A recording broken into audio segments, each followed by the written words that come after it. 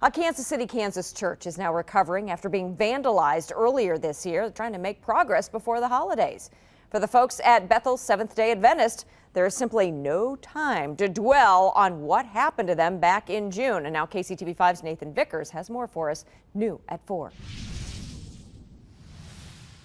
The Bethel Seventh-day Adventist Church is still working on restoring their damaged building. But even through that process, they're still helping nearby families in need. It's exciting to see the light.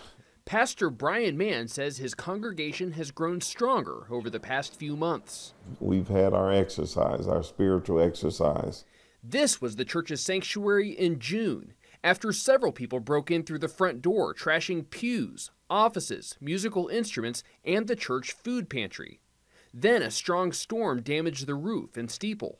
We've been through a lot. But through all that, the church has persevered, meeting in a different building and keeping its food pantry running once a month. It was something that we couldn't stop. Now the renovations and repairs to the church are almost done. We have a new floor in the room, painted the walls. And Mann says they'll be able to move back into the building just in time for the holidays. That'll be a great thing to get this pantry back up and going and to do it in a big way. KCK police charged several teens and an adult for the break-in.